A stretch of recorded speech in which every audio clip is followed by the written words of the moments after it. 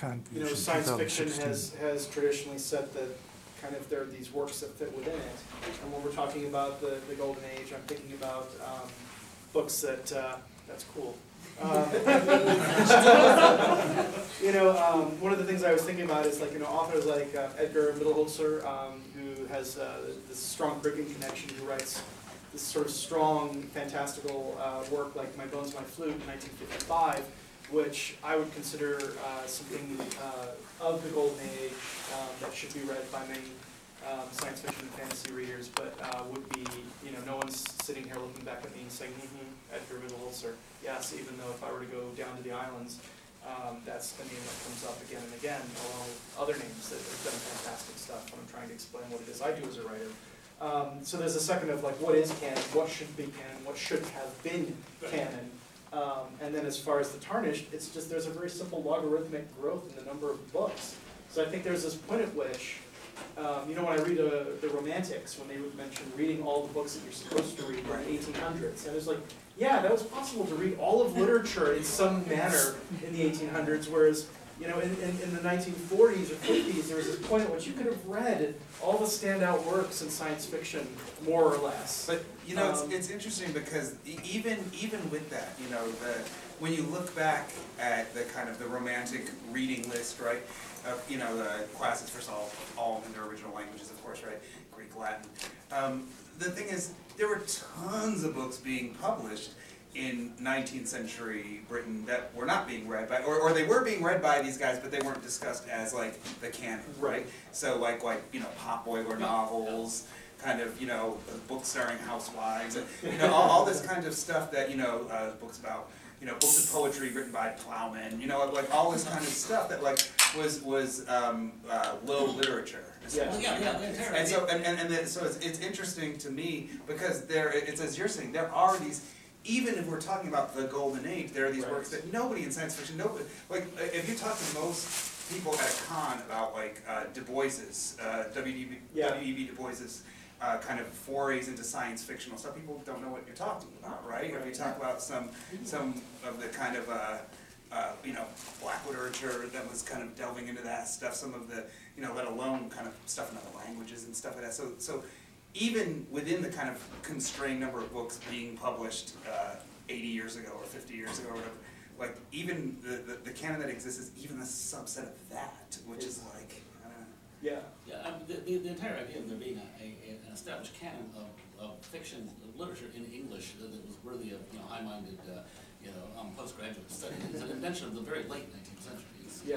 It comes along with, you know, Matthew Arnold and the whole, you know, whole realization that we're going to be a nation of shopkeepers, and, you know, some of them are going to go to university, and we can't expect these bourgeois people to master the trivium and the quadrivium. So let's give them comic books. I mean English literature, you know, which up until then were just considered, you know, pop culture and perishable. Do you think that the structure of the canon is stricter for fantasy science fiction, in it being the more speculative than traditional literature? Well, all communities try to, you know, draw boundaries around themselves so that we can have a story about what is us and what is not us.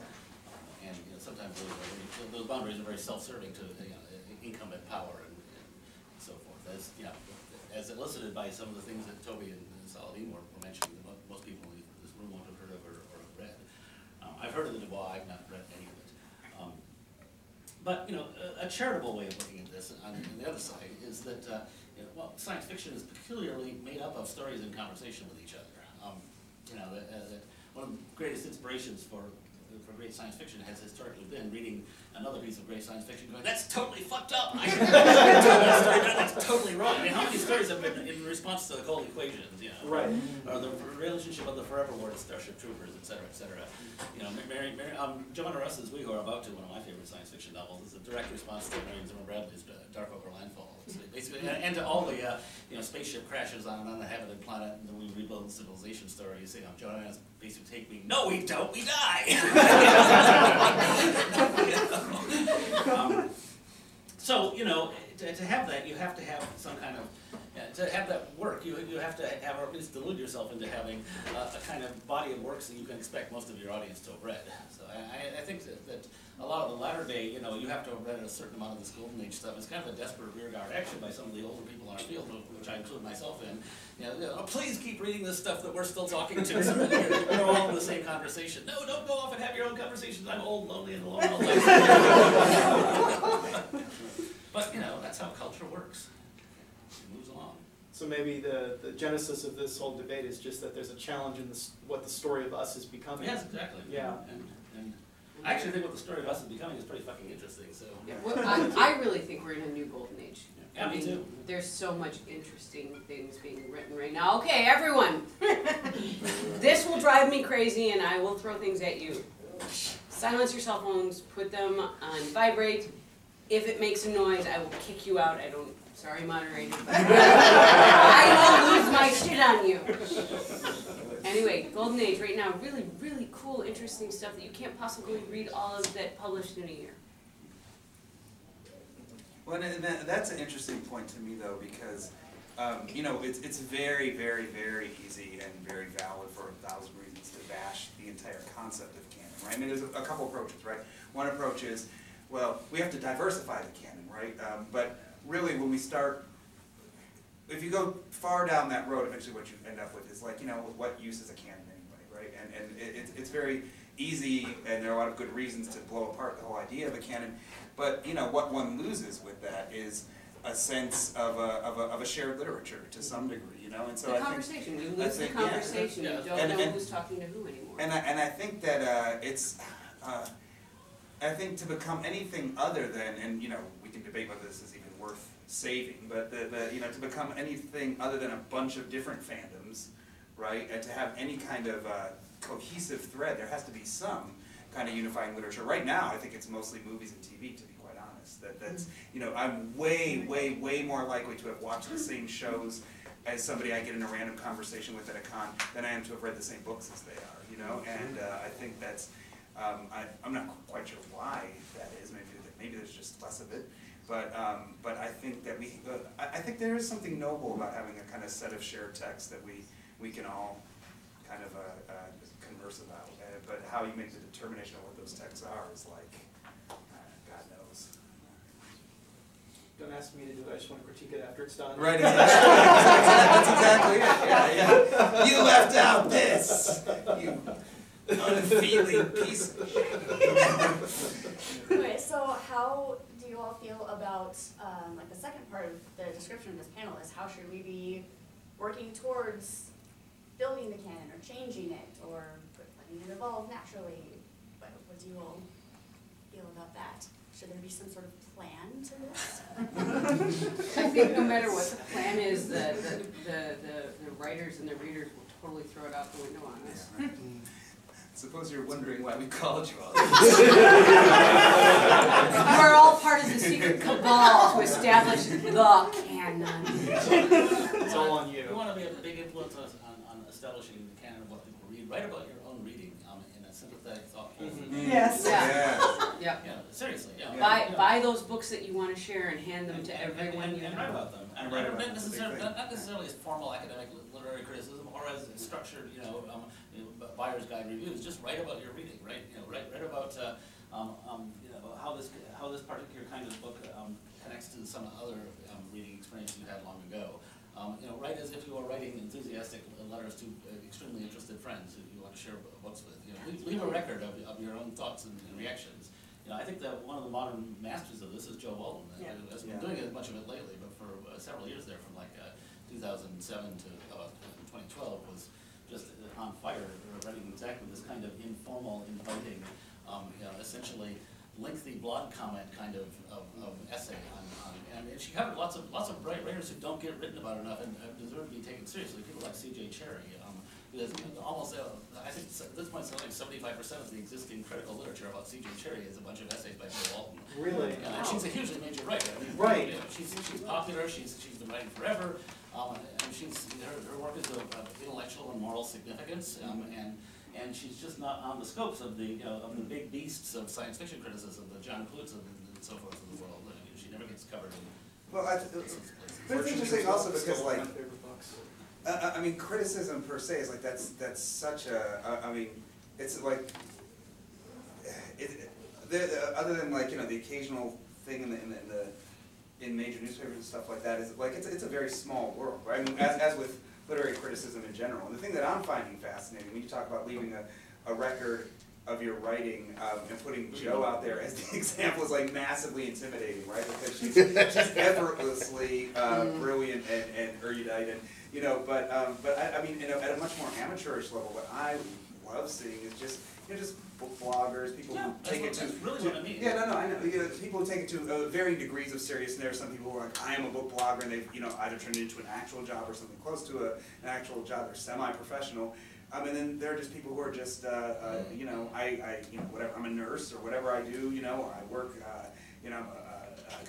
A guy who's a construction worker who just writes up little things. They're not particularly, literary. His writing, they're very reader reactive. But it's like it's so cool, and he has these people that he has conversations with that probably are not reading formal criticism, and they're interacting with their buddies online and having these conversations that are. I mean, thank God they're having. I know that, I mean, my book's not, it's a solidly mid-list novel, but I know that some of its extended life, because it's been out for 4 years now, some of its extended life has had to do with just people bullshitting online and talking about why they like it, and then 2 or 3 other people going, oh yeah, I'm going to check that out.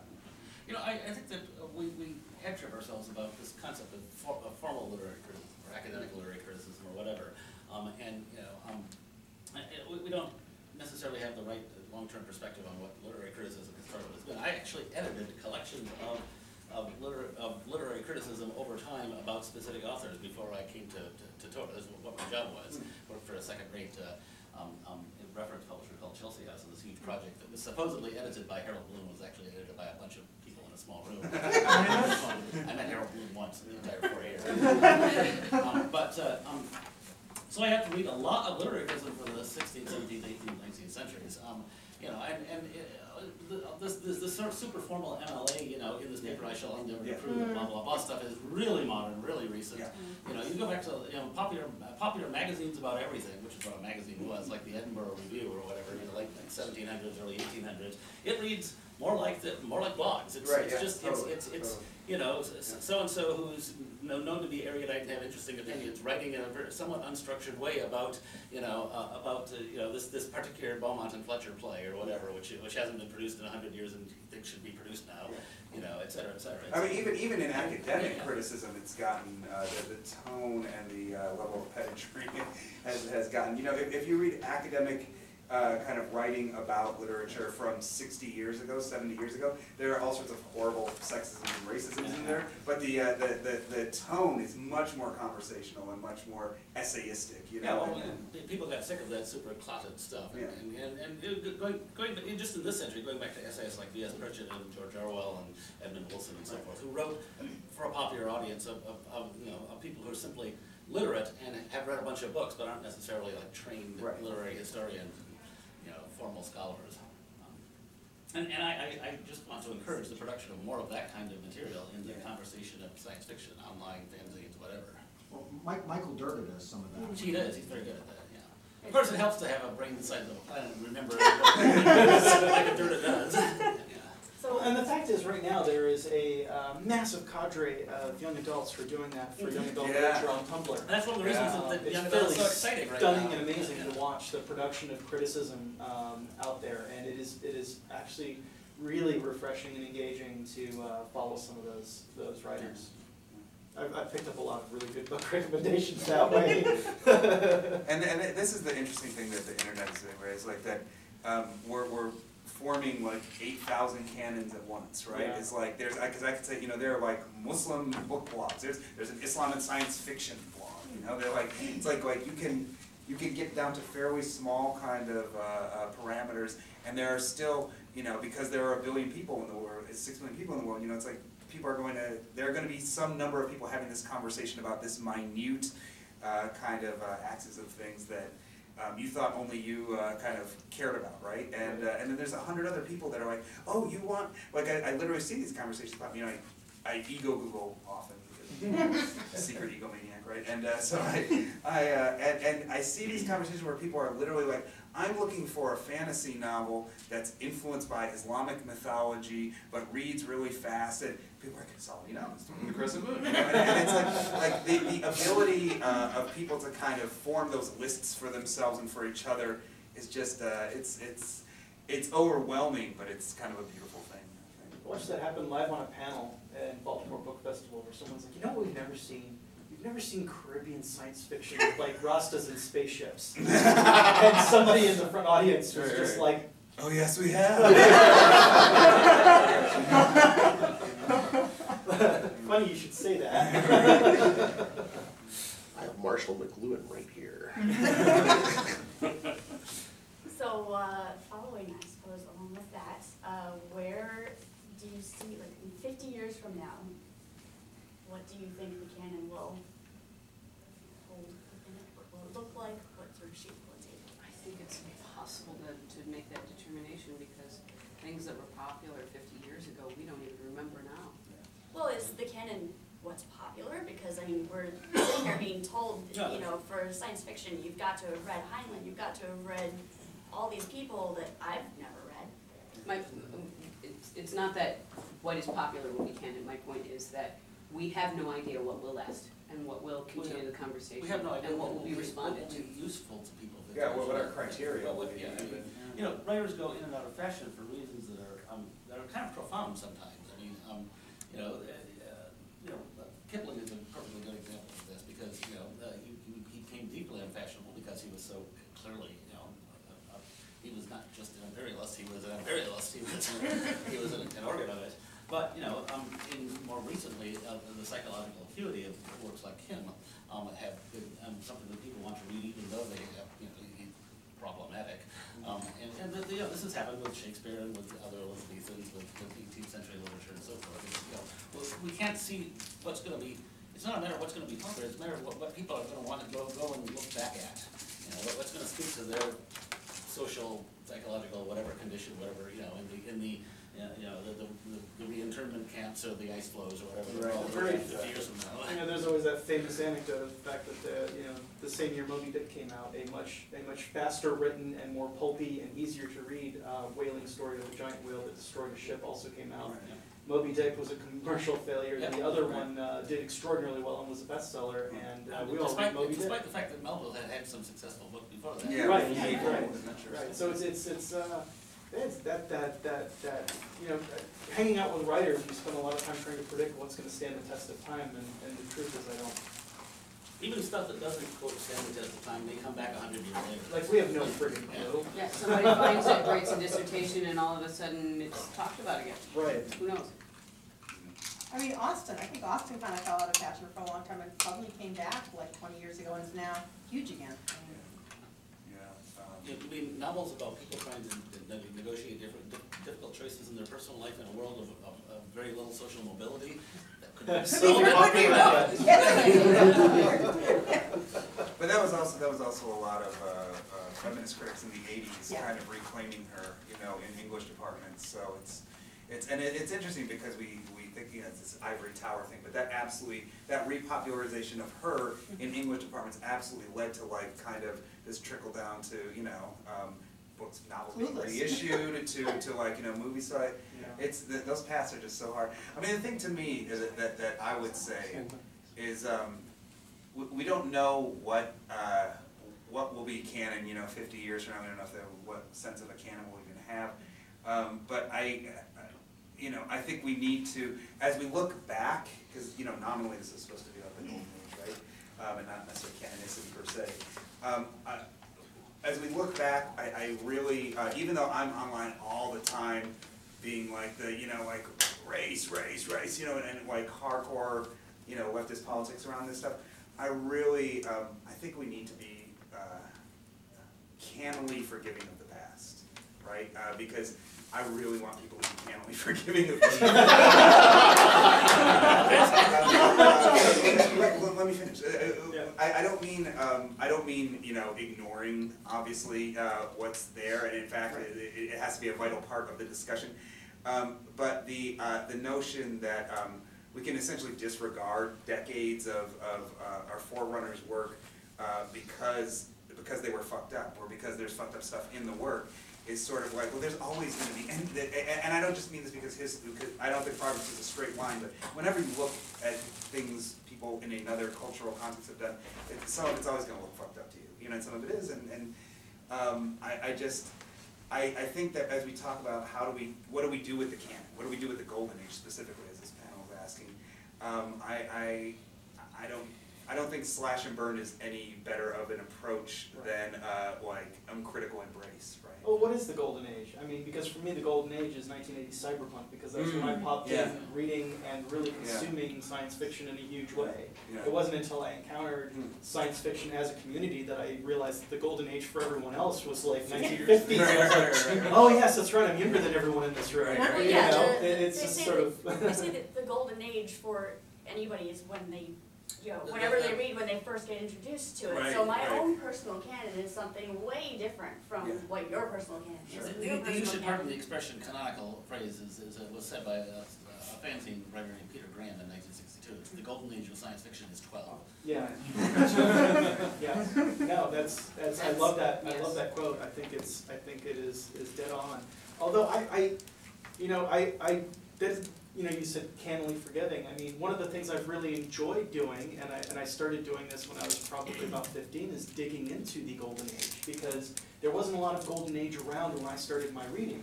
It was this sort of like archaeological find of this entire body of science fiction literature that was completely disassociated from my reading. And the thing is, for guys our age, we look at that stuff, and when you finally go back to the stuff that was written in the 30s or the 40s or 50s, you're like, oh, that's where this guy, I always thought this came from like Dungeons and Dragons or whatever. I'm like, oh, it came from Fritz Leiber. Oh shit, okay, now you know. So And you find these interesting nuggets of things that are not necessarily well known that really set you on fire. So, example, my favorite, I think he would be considered Golden Age, is Cordwainer Smith as a short story writer. And I completely found him by reading an anthology of Golden Age SF and coming across his stuff. He was raised in China, basically, and had his real life is actually probably more fascinating than his science fiction. But as a result of just his strange, he's what you call third culture kid. As a result of the way he was raised, there's so much resonance in his work for me as a third culture kid as well, that across that gulf of time and dated whatever, there's a freshness and uniqueness to his work that has absolutely blown me away, even though it was something that normally I wouldn't have thought. Oh, I'm going to read this 1940s, 1930s era author and be really psyched about his work and contain it. 40s? 40s and 50s. 40s and 50s. That this will be kind of my personal canon in terms of like short stories that I, I'm so totally not surprised to hear that you're a big Cordwainer Smith. Totally makes sense. Just for anyone who doesn't know the two sentences, Cordwainer Smith was actually a guy named Paul Weinberger who was raised in China of American parents, diplomatic, et cetera, and had a career as a spook and wrote one of the definitive textbooks on psychological warfare. Yeah. And wrote some pretty amazing friggin' science fiction. It must have blown the minds of anyone who read it way out of in 1940s, 1950s. Could still be printed, as far as I'm concerned, and still blow your mind in terms of just like, what the hell is this? All in print from Nestor Press too. Good stuff. Good stuff. Yeah. And so like you mining it, you find these incredible little things that you end up kind of become quite endeared to. And I think, one thing that I will say, we're so primed to, as we should be, for the kind of things that look hideous and bigoted to us now when we look at the past, that it's sometimes a pleasant surprise when you come across something and you're like, holy shit, this person was doing this 50 years ago. I'm thinking of Three Hearts, Three Lions by Paul Anderson. And it's a portal fantasy essentially, but he's got a character that's basically a Muslim knight, right? Who's and it's believe me, the cultural portrayal is all wrong, the details are all wrong. He's got everything wrong about the Muslim knight, right? But it's this attempt to have a heroic Saracen character essentially that is like, I'm reading this, I'm like, this is really cool. This is not what I expected to be coming across you know, so the golden age, I think, can surprise us, even as it often confirms our And worst. it's okay to like problematic art, Yeah. Right, of while course, recognizing yeah. that it's problematic, Right. right? You're gonna run out of art really fast. Yeah. Is there I such a mean, thing as there's problematic this art? defensive mechanism where someone sees someone criticize their favorite art and they become really incredibly protective. But like all of the art we love is insanely problematic. I mean, there's gonna be, 100 years from now, there's gonna be a bunch of you know, what Ross Cayley calls more light on than requirements, young, you know, mostly male blogger type dudes, or whatever blogging is 100 years from now. We're gonna say, you can't read any of that fucking 21st century stuff. They cut their fingernails. They had no idea. fingernails. Or they all ate meat, you know, Right, like, that's I more mean, like it, yeah. it's things like Yeah. that are essentially like, you know, Yeah. they kept pets. How could they? Right. You know? And they had no idea that you lost 10 IQ points every time you trimmed the fingernail. They discovered it in 2050.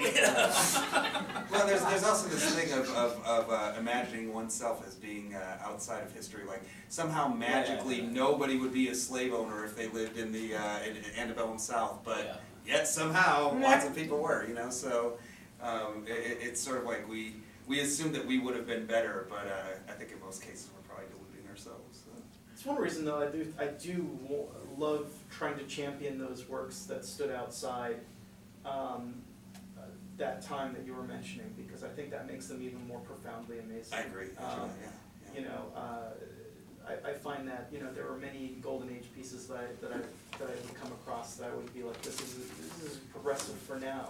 You know, you know, I was doing like a lot of research in comics actually, and digging up old 1940s comics, and you know, I just expected to find just kind of the same crap one often finds in comics today, and I was astonished at how many kind of, because of the kind of cultural conditions of World War II and women, you know, in the factories and stuff like that, and having disposable income themselves to spend on comics, like there's like really tough kind of you know, self-possessed, economically independent women characters, superhero characters in these comics, and I'm like. Agent Carter isn't new, it's just No, back exactly, to 1940s. exactly. And so I just had to start tweeting panels of this stuff. I can't believe this shit was in comics 70 years ago. Yeah. And yet Mr. Hayden assumes the bloggers will all be male. No, he's talking about a certain type. I'm talking about a certain kind of, you know, more righteous than thou blogger, which I am in fact assuming based on history. But you know, based on and in all things based on history is a really slender read. You know, things change. You know, maybe they'll all be blonde. You know. Some category that we don't think matters. So does it, I'm sorry. does it feel to you all that the SFNF community is making a statement as a whole with things such as the recent results of the Hugos and the removing of Lovecraft from the award for World Fantasy Award. Well, I don't think that the SF world ever speaks unanimously. The Hugo results were pretty definitive on one particular issue. I don't think there was particularly so much pro-progressive as anti-fucking around with our award system. Don't game us. And if you game us really, really badly, we'll punish the crap out of you. That's really what it was. I mean, tons of people voted against the puppy slate whose tastes run in similar directions to the stuff the puppies were promoting, whose politics are more right than left and so forth, but who, you know, had a big emotional investment in the untampered with Hugos. So, but yeah, I think that it is 2016. You know, and it doesn't surprise me that everybody went, yeah, we just can't argue in favor of that H.P. Lovecraft statue anymore. You know, well, even his contempt with some of his one of his, you know, high fantasy contemporaries, you know, Bob Howard was writing him and going like, dude, you're going way over the line. It's like, when everyone says Howard calls you racist. when Bob Howard is calling you racist, It's going like like, Hunter S. Thompson says everyone you're taking too many drugs. everyone says man at a time, man at a time. No, But he it's wasn't like, man at a no, time. even the men at the time were writing to him and saying, dude, chill. It's not a defense.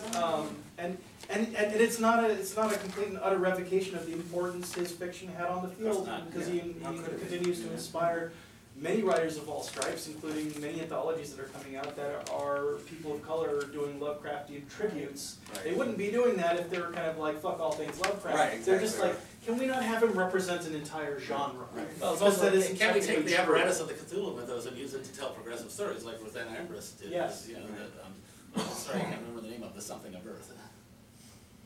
Haven't heard much from you. Yeah, yeah. Have any? No, but when I have something, I say it. When I don't, I don't. I'll say that, you know, in terms of the community, as Patrick's saying, it's sort of like that's a monolith that I don't know how much it exists, but you know, I do think there's a pretty definitive shift, and